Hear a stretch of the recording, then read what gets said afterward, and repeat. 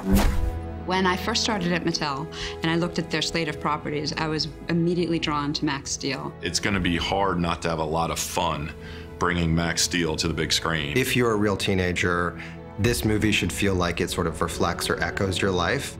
Max had a very deep and rich sort of backstory and origin story that deserved to be told. So we really wanted to create a signature style to this movie.